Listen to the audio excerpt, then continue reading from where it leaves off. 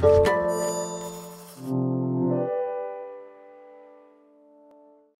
following podcast is part of a certified educational activity. Access the entire activity and complete the post-test at peerview.com/VVY860. Downloadable slides and practice aids are also available. Hello, and welcome to New Perspectives in Acute and Chronic GVHD, Challenges and Opportunities for Improving Prophylaxis and Treatment with Novel Therapeutics. My name is Dr. Miguel Perales from Memorial Sloan Kettering Cancer Center in New York, and I'm pleased to welcome my colleague and friend, Dr. Corey Cutler from the Dana-Farber Cancer Institute in Boston. So the agenda for today's meeting is really to think about GVHD, the management of GVHD, making therapeutic choices for managing acute GVHD and new developments, and then updates in chronic GVHD, present and future management. When we think about acute GVHD, historically we recognize two settings, acute and chronic GVHD. The so-called classic acute, which initially was described as occurring before 100 days, involves three organ systems primarily, the skin, the GI tract, and the liver. And some patients can recur or have persistent acute GVHD. And additionally, some patients can also have new onset and acute late GVHD at later time points beyond 100 days. And traditionally, chronic GVHD was described as happening after day 100, but we now recognize that this is a biologically different entity from acute GVHD, and it can occur before day 100 also, or can occur later. And this typically involves several organ systems, including the skin, the mouth, the nails and hair, eyes, lung, musculoskeletal, as well as the GI tract, liver, and other. When patients present with classic chronic GVHD, the question to ask also is, do they have any features of acute GVHD, in which case we talk about overlap syndrome. And if they have no presentations of acute, just chronic alone, then this is what we term classic chronic GVHD.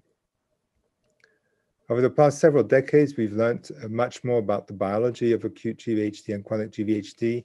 We understand that there's some continuum in the biology of these two complications of transplant.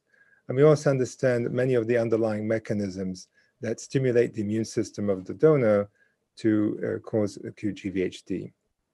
And this has really informed us in terms of potential interventions, both prophylactically as well as on the treatment side. And this is true both for acute and chronic GVHD. And Dr. Cutler and myself will touch on some of these today. So where did we stand a few years ago, pre-2017, before recent approvals for treatment of both acute and chronic GVHD? Standard prophylaxis is based on a calcineurin inhibitor, either tacrolimus or cyclosporin in combination with sirolimus in some cases for tacrolimus, and more often partnered with methotrexate or MMF. And we've also seen the use of post-transplant cyclophosphamide pioneered by the group at Johns Hopkins, initially in patients receiving haploidentical grafts, and more recently in patients receiving matched grafts or mismatched unrelated donor grafts. Treatment for acute GVHD has really not changed much over the last 3 decades, I would say, and consists of high-dose steroids. And then for chronic GVHD, similarly, the first line of therapy is often steroids. If the patient is no longer on a calcium inhibitor, we often introduce those drugs as well. And historically, we have used a number of different agents in second line, both for acute and chronic, including pentostatin, etanercept, or infliximab for TNF blockade, sirolimus, and a variety of monoclonal antibodies. And we also use other techniques such as extracorporeal photopheresis. So what are some of the acute GVHD targets of prophylaxis and treatment? And you can see here some of the pathways that are involved in recognition and stimulation of T cells and inflammatory responses. You can see the TNF pathway, which can be targeted by etanercept and infliximab, ATG, which targets directly the T cell receptor. Recent data that's very exciting, looking at targeting CTLA-4 with abatacept. CD52 can be targeted with alemtuzumab. We've done studies of Marivarok, which I'll touch on, as well as targeting IL-6 receptor with tocilizumab, and the IL-2 receptor, which is present on activated T cells with daclizumab and additional antibodies. And then you can see there are additional intracellular pathways, and some of those will be touched on today. So what's happening in the world of prophylaxis? This is a study that has been presented by Leslie Keane and her group, and that is currently being assessed for approval. This is abatacept for prophylaxis of acute GVHD and unrelated donor transplants. And what this study has shown is that a short course of abatacept, 4 doses, seems to prevent acute GVHD without compromising relapse. And you can see in this slide, we're looking on the left at patients who received a 7 of 8 donor, and on the right, an 8 of 8 donor. And you can see that the rates of grade 3 to 4 acute GVHD were quite low. And these patients did not receive any ATG in the comparator arm. And you can see the graph, the GFS, graft-versus-host disease-free survival, and DFS, disease-free survival, were really excellent results with low rates of relapse. So this has been given breakthrough designation for the prevention of moderate or severe acute GVHD. Additional studies, this is a series of studies that have been performed by the BMT-CTN. Progress 1 or BMT-CTN 1203 has already been published now a couple of years ago in Lancet Hematology. This was a randomized phase 2 trial with 3 arms, which were then compared to a control from the CIBMT arm. And the intervention arms were post-transplant cyclophosphamide with tacrolimus and Cellcept, bortezomib added to tacrolimus and methotrexate, and merivoruc added to tacrolimus and methotrexate. And in this study, where the primary endpoint was GRIFS, or acute GVHD relapse-free survival, you can see that the best arm was in fact the post-transplant cyclophosphamide arm. And this was patients who were receiving a reduced intensity conditioning. And this was designed as a pick the winner study to then move on to a phase 3 trial, which is currently ongoing. In addition, we have recently completed another phase 3 trial of calcineurin-free interventions to prevent graft-versus-host disease, or Progress 2. This is BMT-CTN 1301, which was co-chaired by Leo Lasnik from Hopkins, Marcelo Pasquini, and myself. And in this study, in recipients of a myeloablative conditioning regimen, patients were randomized to 3 arms, bone marrow with tacrolimus methotrexate, the control arm, and then 2 interventions arms, bone marrow with post-transplant cyclophosphamide, and CD34 selection of the PBSC graft using the Miltenyi Clinimax device. This study, as I said, has completed accrual, and I'll be presenting it later at this meeting at the late-breaking abstract session. So I invite you to attend that session. And what we've seen in the last couple of years is approval of new drugs in both acute and chronic GVHD. And the 2 pathways that these drugs target are on the left, as you can see, the JAK1, JAK2 pathway, and on the right, the BTK pathway. And you'll hear more about this from myself and from Dr. Cutler. So what has been updated since 2017 is the approval of ruxolitinib, a JAK1, JAK2 inhibitor, in patients with steroid refractory GVHD, and in chronic GVHD, the approval of ibrutinib, a BTK inhibitor, also in second line. And so what we've seen is really a change, I would say, in the setting of GVHD, with new drugs being approved. And you'll also hear from Dr. Cutler about some additional drugs that are likely to see approval soon. So now I will switch to a discussion of steroid refractory acute GVHD in particular. And there's been a number of studies now in this space. The REACH-1 study was a study that we participated in. This was a single-arm phase 2 trial of patients with steroid refractory acute GVHD. 71 patients were enrolled. And this was standard criteria for defining steroid refractory acute GVHD. And the dosing of ruxolitinib in this study was initiation at 5 milligrams twice a day, with an increase to 10 milligrams twice a day after 3 days in the absence of cytopenias. And we had the ability to also modulate the dose of ruxolitinib in the case that patients had decrease in their counts.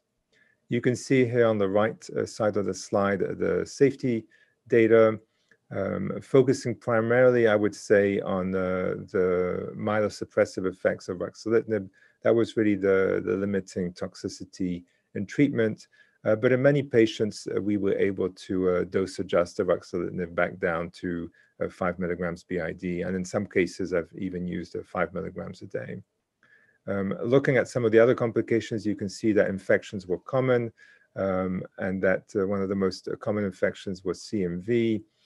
As you know, in patients with steroid refractory acute GVHD receiving a second-line therapy, it is very frequent to see infectious complications. And this is looking at the efficacy data from ruxolitinib. The day 28 overall response rate was 54.9%, with 26.8% CRs and almost 10% VGPRs, as well as 18% partial remissions. And the overall response rate at any time was 73%. The duration of response at 6 months was with a median of 345 days. And you can see here the overall survival and non-relapse mortality. Obviously, patients who responded at day 28, as shown in green, had a much better overall survival and lower non-relapse mortality than the patients who were non-responders in purple, shown on these graphs. This was a study that was performed exclusively in the US. There was then a randomized phase 3 trial, which was performed primarily ex-US. And this is the study designed for the REACH trial. Basically, a phase 3 trial randomizing patients in second line to either ruxolitinib 10 milligrams twice a day or best available therapy. And an optional crossover after day 28 was allowed.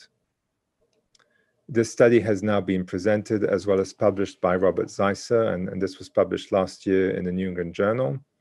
And you can see here the primary endpoint, similar to what we saw in the REACH-1 study, was the overall response day at day 28.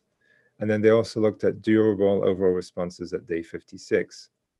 You can see that the results from this study were actually not that different from the REACH-1 trial, except that this was obviously randomized. The overall response rate was 62%, with almost 28%, with 34 complete remissions and almost 28% partial responses. And this was significantly better than the overall response rate of just under 40% seen in the controls. And you can see that there is a decrease by day 56, but there is still a significant benefit to the patients who receive ruxolitinib. Some other outcomes from the study: the median freedom from failure survival was considerably longer with the ruxolitinib than with control, 5 months versus 1 month. And the median overall survival was 11.1 months in the ruxolitinib group and 6.5 months in the control group. So on the basis of these results, ruxolitinib is now also approved in Europe for use in acute GVHD that has failed first-line therapy with steroids. And from a safety point of view, again, similar to what we saw in the US phase 2 trial, myelosuppression with primarily thrombocytopenia being one of the issues that we deal with. And we know that thrombocytopenia is present in patients with acute GVHD and in fact can indicate poor prognosis. And again, reminding you that CMV infection is a potential signal with ruxolitinib as well. And this actually has been seen outside of the setting of GVHD. And so now we do have the option to prophylax these patients with letermovir, either in primary or secondary prophylaxis. And so I think that should be considered as well as a standard prophylaxis in patients with steroid refractory GVHD. So as I mentioned, one of the issues we need to consider with ruxolitinib is dose adjustments based on blood count monitoring. And as I mentioned, we've reduced to 5 milligrams twice a day, or in some cases, even 5 milligrams daily. So where do we stand today in terms of the management of steroid refractory acute GVHD? I think as we manage acute GVHD, a clinical trial should be considered for any line of therapy, including first-line therapy, and I'll touch on that in a minute. But in the absence of a clinical trial, I think the gold standard today is still steroids. We haven't made any progress over that. In second-line therapy, the FDA-approved drug is now ruxolitinib. And that's certainly the drug that I would use most commonly in these patients. Obviously, certain patients, this may not be an option. We're now seeing some studies where ruxolitinib is being given peri-transplant, and there's an ongoing study in that setting, or in patients with poor graft function, we may need to think about other options. And in patients who've received steroids and then ruxolitinib and have progressed, there really is no data for third-line therapy at this point. And so, again, always consider clinical trial, or in the absence of a clinical trial, it's really dealer's choice. And I think there's a number of drugs that people have tried and will try, but nothing is really proven. So turning now to Corey Cutler, I'm wondering what your approach is at the FARBA in patients with acute GVHD, and what you would do for somebody who's steroid refractory. Thanks, Miguel. So I agree with you entirely that unfortunately first-line therapy remains steroids, and I would underscore the fact that clinical trials really need to be where we push our patients towards in first line, in second line, and beyond that. The data with ruxolitinib are good, but as you mentioned, the drop-off between day 28 and 56 suggests that we need to do better, and there still is significant treatment-related mortality even with active agents. So we do need to do more, and I think the way to do that is with clinical trials. The only other thing I would add in the management of steroid-resistant disease is our bias against piling on immune suppression in rapid succession and giving some time for individual agents to work.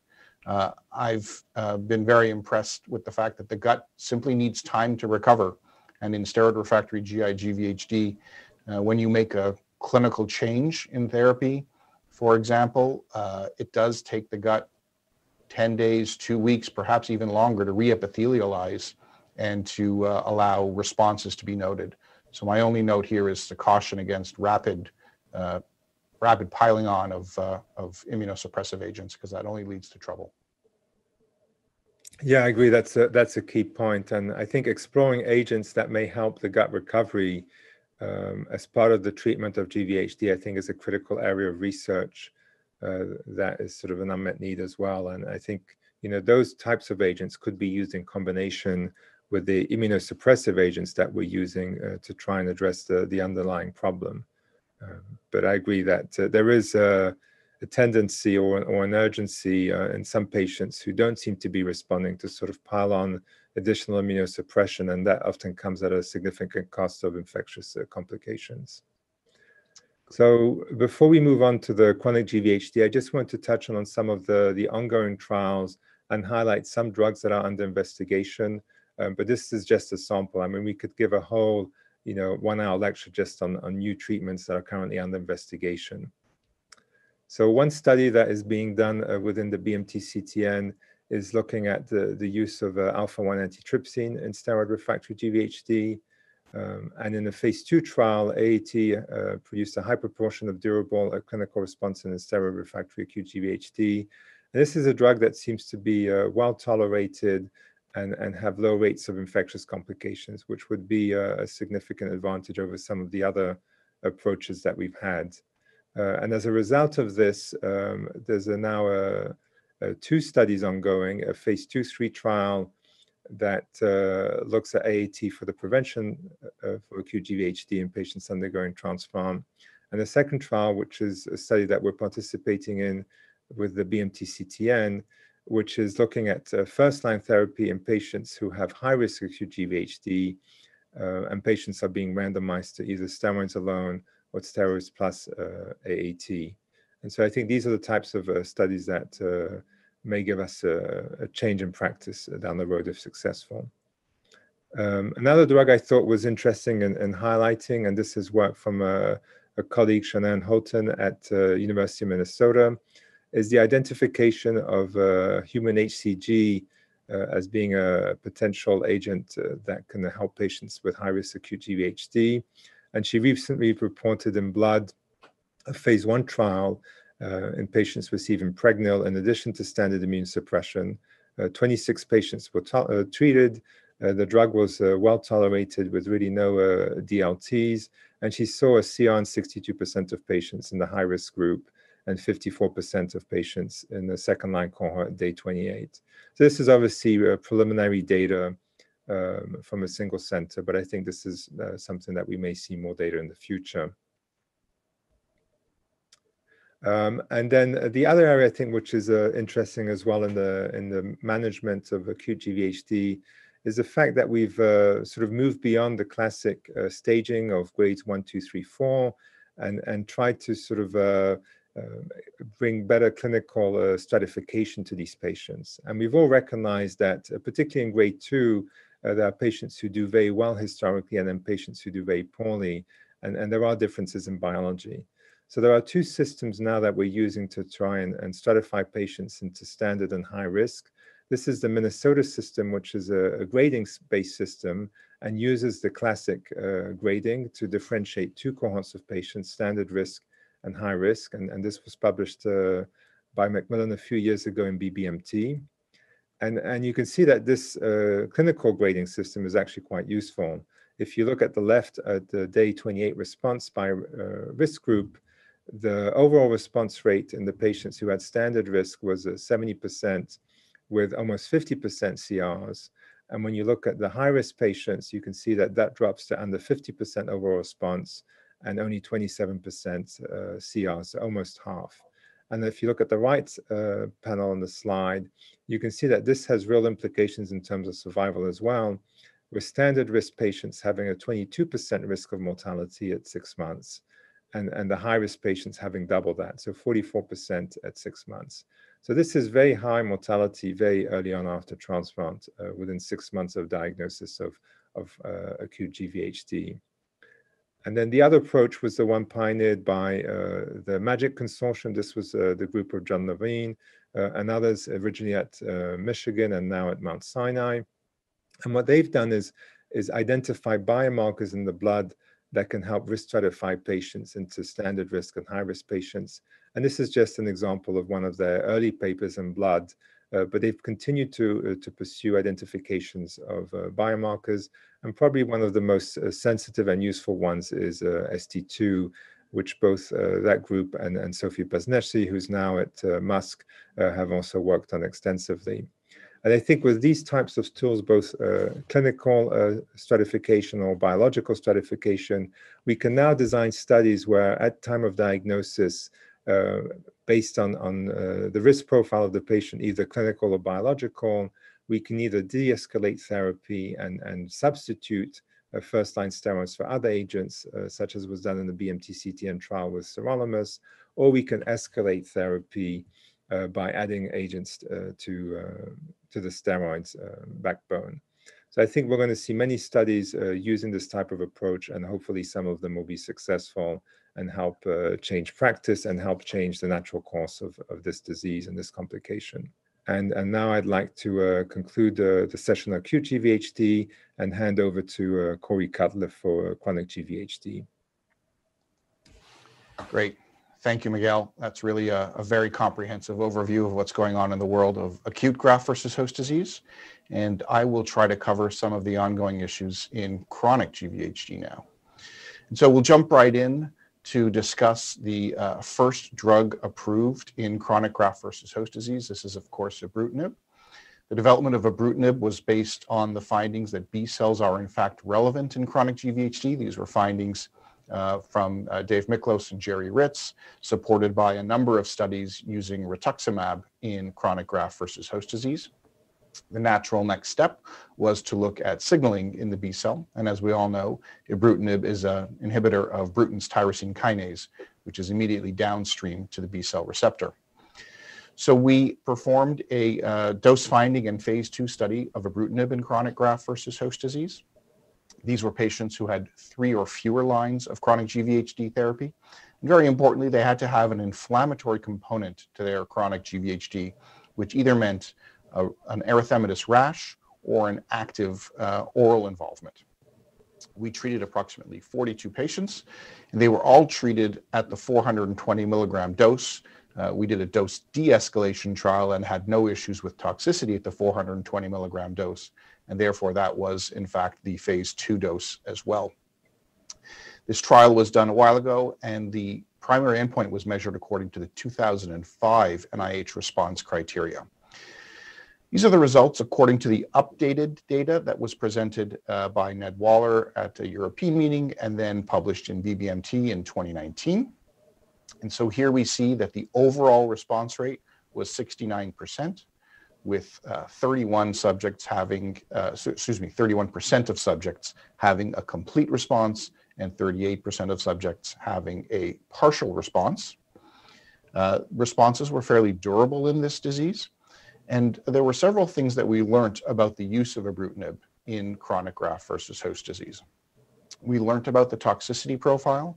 So the main issues we learned about were the fatigue issues, and patients continued to have things like diarrhea and muscle spasms, but also we learned about the atrial fibrillation and other arrhythmia issues. And so we currently don't recommend using ibrutinib in patients with underlying structural heart disease or patients with arrhythmias. We also learned a little bit about the dosing of ibrutinib with respect to agents that may increase or decrease the exposure of this agent. Most importantly for our practice is the concomitant use of azoles. And so individuals who are taking moderate to strong interacting drugs with the CYP3A system need to have dose reductions in their ibrutinib dose. So for individuals taking voriconazole, we recommend one step reduction down to 280, and for individuals on higher dose posaconazole, down to 140 milligrams per day. For plain fluconazole, which isn't used a lot in chronic GVHD, no dose changes are actually required. Now, based on the promising results in the steroid refractory setting, the company has actually initiated a trial in steroid-naive chronic graft-versus-host disease, and we have yet to see the major readout of that trial, but we are looking forward to the INTEGRATE study, which will be presented hopefully at a European meeting later this year. To move over to the JAK inhibitors, to ruxolitinib, Miguel gave you a very nice background on the use of this agent in acute graft-versus-host disease, presenting data from the REACH-1 and REACH-2 studies. And here I'll present the data from the REACH-3 trial, which was just presented at ASH in December of 2020, just a few months ago. So this was a European-only randomized trial of ruxolitinib versus best available therapy for steroid refractory chronic graft-versus-host disease in adults and young adults. These individuals were randomized to either ruxolitinib at a dose of 10 milligrams twice daily, in addition to steroids and calcineurin inhibitors if the patients were already on them, against the best available therapy arm, which included a number of agents, some of which we would consider active in North America, and some of which are just not part of our standard armamentarium in North America, but certainly represented what best available therapy would be in the current setting. And the response, or the primary outcome here, was response at week 24. So here are the data as presented by Dr. Zeisser at ASH, and I believe an update of this will be presented. And here we see, very similar to the REACH-2 trial, that there was a rough doubling of the overall response rate, approximately 6 months after initiating ruxolitinib therapy. So the overall response rate, the response rate at week 26 was 49.7% versus 25.6% in the best available therapy. I should mention that the best overall response was significantly higher than the 49.7%, but this was the primary endpoint that the investigators chose to design their study around. In terms of secondary endpoints, what we see here in the left panel is a very prominent prolongation of failure-free survival, with a failure-free survival that has not yet been reached in terms of median versus the best available therapy, which was 5.7 months in terms of failure-free survival. On the right-hand side are the percentage of patients that are having a response in quality of life according to the Lee symptom score. So not only were there clinical responses, but patients appear to derive benefit based on their self-reporting of quality of life. Here are some of the toxicity outcomes. There were significant AEs in this trial. This is, of course, a patient population that has been heavily pre-treated, and adverse events, of course, are expected to happen. There were a significant number of deaths in both arms, which is a little concerning for a chronic GVHD cohort, but does underscore the fact that chronic GVHD is not just a problem with quality of life, but it is a problem with quantity of life, and there is associated mortality with severe chronic graft-versus-host disease. There are other JAK inhibitors that are being tested both in acute and chronic graft-versus-host disease. There are the agents that have a little more JAK1 selectivity, such as itacitinib, which is being tested in acute and chronic GVHD. And this slide discusses baricitinib, which is a little more balanced, and was a small study that was presented at ASH just a few months ago. In this study, baricitinib had an overall response rate of 65%. However, the best overall response rate was 90%. So it was 65% at 6 months, but that takes away from patients who might have been responders earlier and then had progressed. This was, again, apparently very well tolerated, although there was a high incidence of asymptomatic viral infections, most commonly CMV, of course. So what about other pathways that we can explore in chronic graft-versus-host disease? Well, one such pathway is the ROCK inhibitor pathway, or the ROCK pathway. ROCK is a critical regulator of the germinal center with important impacts on STAT3 and STAT5 signaling, where it can downregulate inflammatory Th17 cells and upregulate regulatory T cells. It also is very important as a downstream regulator of fibrosis. So this is a compound that is both being tested in autoimmune diseases as well as fibrosing disease. Based on the very positive results of the KD025-208 study, which will be coming out in JCO shortly, we designed a randomized phase 2 study of KD025, the inhibitor of ROCK, also known as belumosudil, for steroid-refractory chronic graft-versus-host disease. This was a trial of approximately 132 subjects who were adults or young adults who had received 2 to 5 lines of prior systemic therapy for chronic graft-versus-host disease. They were stratified based on the prior exposure to ibrutinib or not, but they did not have to have been exposed to ibrutinib in the past. This trial was a randomized comparison of 200 milligrams of belumosudil once daily versus 200 milligrams of belumosudil twice daily. Very importantly, in this trial, patients were allowed to be treated until they had clinically significant progression or toxicity. Patients who had mild progression according to NIH criteria were allowed to continue on study. And this was a newer trial, and therefore the primary endpoint was assessed according to the 2014 NIH consensus criteria. And I will present to you here the primary data, which was presented at ASH last year. We noted an overall response rate of approximately 75%. The two arms behaved very close to each other with 73 versus 77%. And on Monday afternoon, I presented updated data that included organ-specific responses, and I encourage you to look at that abstract. So this is an active agent. This drug has been given breakthrough status by the FDA, and we are expecting a decision by the FDA towards the end of May. This is a little more data on the Rockstar trial, but nothing that I haven't said in the prior slides. Now I'll give you a couple of closing thoughts on the management of persistent chronic graft-versus-host disease. I think one thing that we continue to underutilize is the role of topical and supportive measures in chronic graft-versus-host disease. We're exceptionally lucky at our institution to have a really dedicated group of oral medicine specialists, ophthalmologists, dermatologists, and pulmonary physicians who help us manage our patients. And there are a number of things that these subspecialists can offer in terms of the local care or the topical care of these individual organs.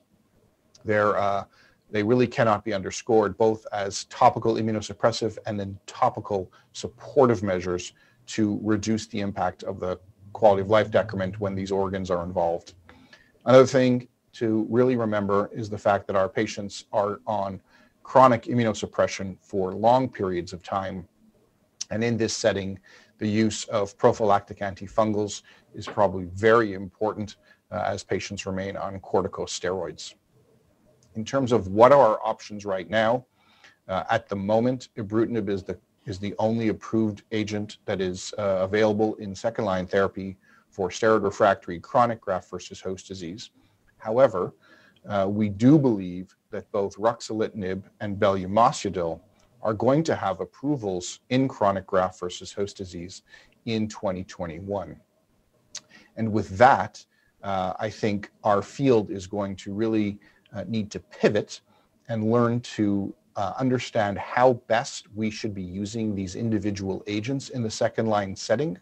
So we're going to really need to understand in which patient each individual pathway or agent is the most appropriate. And we are going to have to do some hard studies to try to understand which agents might benefit which patients. With that, I'm going to ask Dr. Perales to comment on what he sees as our biggest challenge in chronic GVHD now that we are going to have 3 drugs, hopefully, approved in the coming months. Yeah, thanks, Corey. I mean, excellent presentation, as always.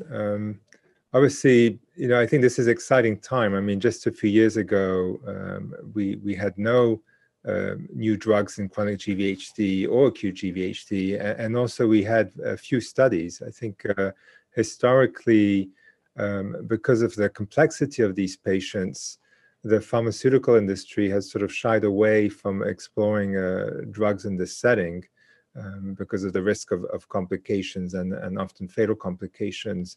And we've really seen a change, I think, with in the last 5 to 10 years or so. I think driven in large part by changes at the FDA with breakthrough designation, orphan drug status, and so forth, and the recognition that this can be a pathway to approval. And we've seen already 2 drugs approved, as you mentioned, and likely 2 additional drugs approved to be approved this year.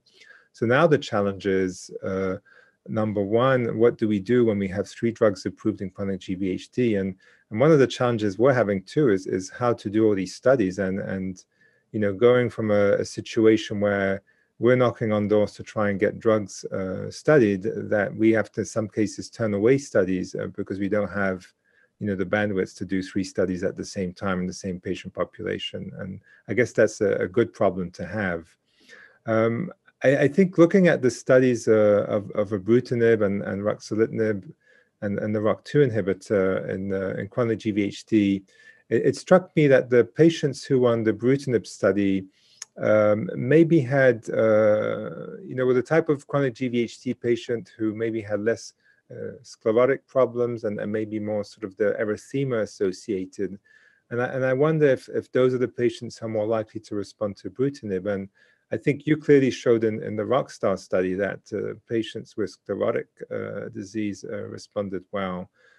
So my inclination is maybe to sort of reserve ibrutinib, for the patients who have that erythema component and consider the other 2 drugs for the patient who have sort of the more sclerotic type chronic GVHD. Obviously, it's a moving landscape, and ibrutinib, if successful, may be approved in first line in addition to steroids in chronic GVHD, and then that would be the agent of choice there. And then ruxolitinib and belumosudil would be in second line. We'll have to see where the ROCK2 inhibitor is actually approved, if it's in third line where it was tested, or if it's broad. And I suspect many physicians will use it earlier than third line, depending on the patient they're seeing. That's definitely true. I suspect belumosudil will be approved after failure of 2 or more lines of therapy based on the trial indication. But certainly, as you mentioned, this embarrassment of riches of agents to use is tricky. We are going to need to think about combinatorial therapy. So how do we rationally mix and match these agents that may have non-overlapping toxicities and non-overlapping mechanisms of action? And then probably even more important than their activity in second and third line is how do we use these drugs in a prophylactic or preemptive approach and really decrease the overall morbidity and mortality of chronic GVHD by preventing severely morbid diseases. And as we learn more how these agents work in the steroid-resistant setting, we're going to explore how these agents might work as primary prophylaxis of chronic graft-versus-host disease. As we see more and more use of post-transplant cyclophosphamide, of course, the incidence of chronic GVHD might be going down. That is absolutely a good thing. But for those patients who do develop chronic GVHD after PT-Cy therapy, perhaps we need an entirely different approach because the mechanism of chronic GVHD development there might be entirely different. And so we'll need to re-explore other agents like IL-2 and other pathways in that setting. No, I agree. And I think the post-transplant cyclophosphamide historically has been associated with less acute and chronic GVHD. But I think we need to remind the audience that that's primarily data from Hopkins using bone marrow. And similar to what we do in modified grafts with standard GVHD prophylaxis, most patients are getting a PBSC graft, not a bone marrow graft. And we know from the CTN trial, one of the earliest trials that was presented by Claudio Anicetti as an ASH plenary and published in the New England Journal, that the recipients of a matched stem-related donor transplant have less chronic GVHD with bone marrow than with PBSC.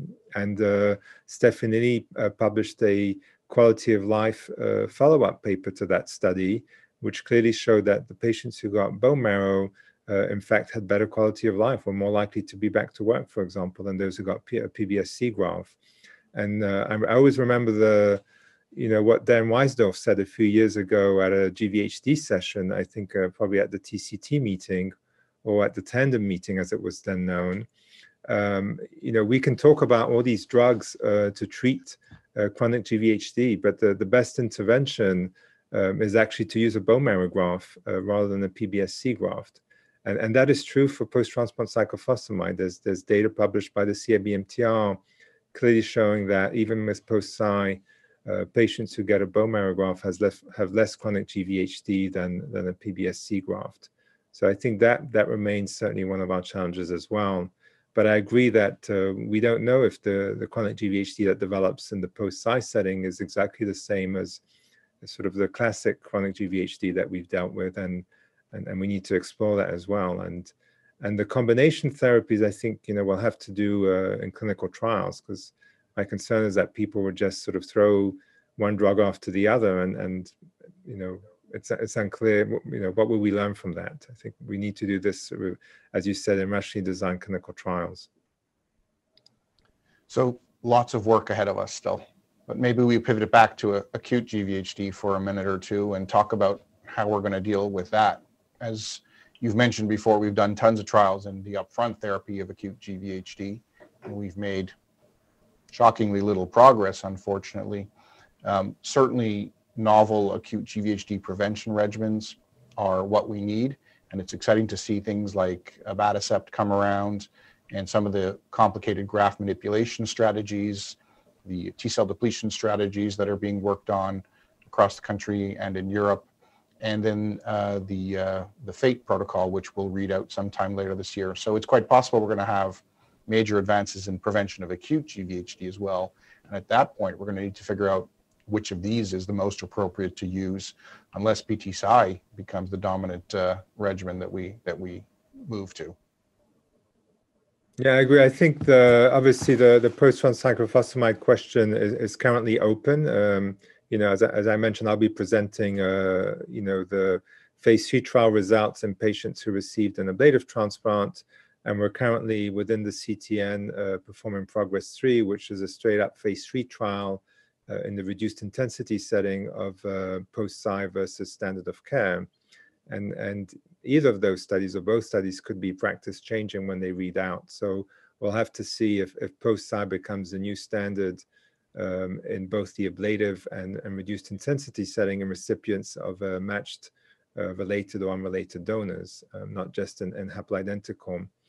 I think one study that struck me as very interesting was the study performed by the NMDP CIBMTR, which was a mismatched unrelated donor study.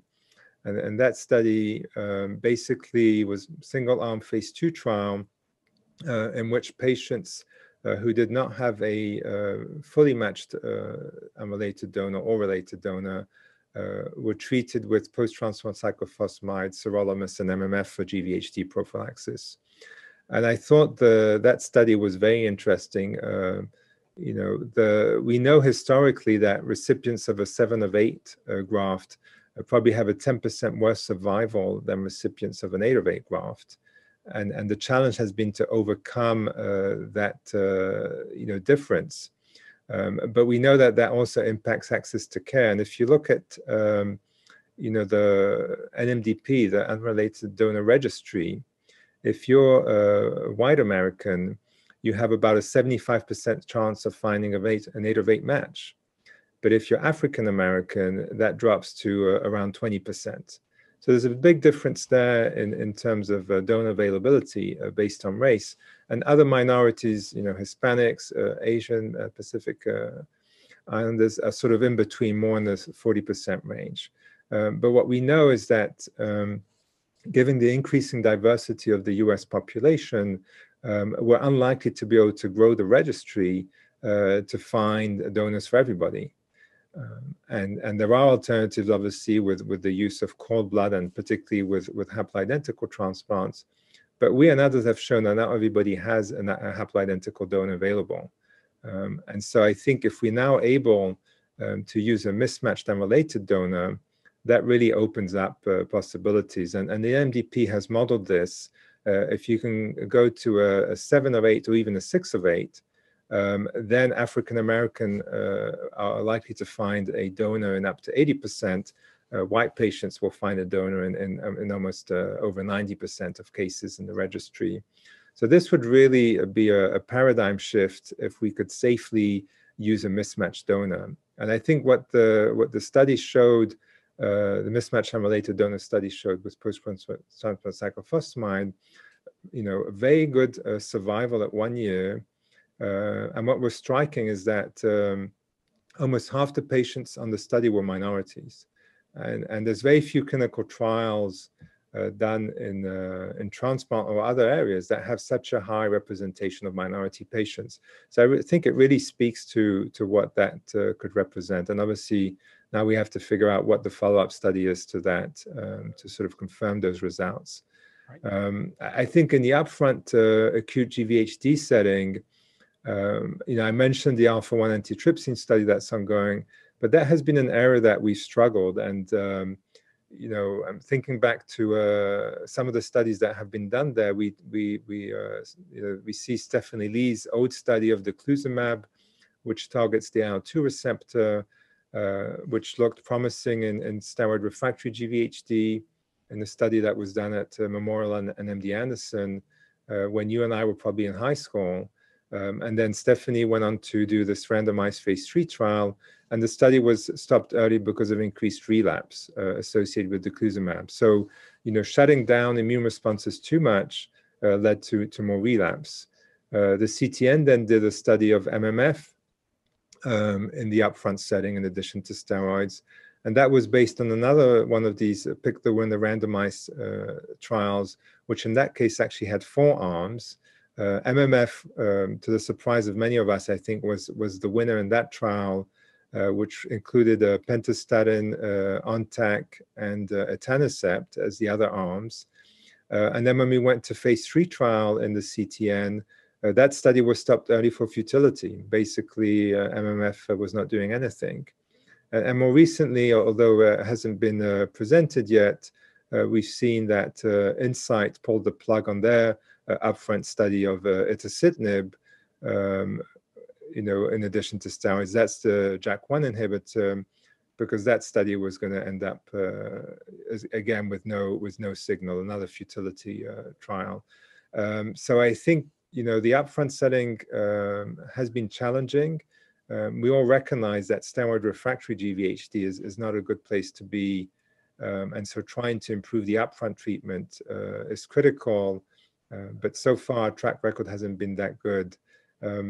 I think the other setting that we're all interested in exploring is sort of trying to identify patients early post-transplant who are at risk for GVHD, potentially using biomarkers and doing sort of preemptive therapy for GVHD. And I'm wondering what your thoughts on that approach.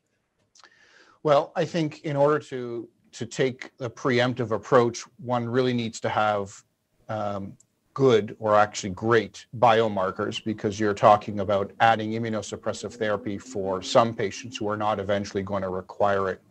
My opinion right now, the positive predictive values and the negative predictive values of our current biomarker panels don't necessarily support heavy interventions in the preemptive space in acute graft-versus-host disease. I certainly think we need to work on the MAGIC criteria to see if they can be expanded and will perform a little bit better, but in my opinion, they're not quite there just quite yet. But I agree. The Europeans under Andrea Bacigalupo have tried this in the past without really showing that preemptive approaches lead to improved outcomes. The biomarker panels there were a little bit less sophisticated than what we're doing now with MAGIC, but I agree, trying to pick up on acute GVHD before it's a real problem, before it becomes steroid dependent or steroid refractory, is really the way of the future. Just to go back to the NMDP, they are doing a follow-on study of the mismatched unrelated patients. So they're going to have a 3-cohort study looking at an ablative group, a reduced intensity group, and actually a pediatric group, which is very important because, as you know, the abatacept studies were done almost entirely in pediatric transplantation. And so we do need to really define the role of 7 of 8 or 6 of 8 transplant in underrepresented minorities. We're at the point now where just about everybody, if we can get a 6 of 8 or 7 of 8, will have a graft.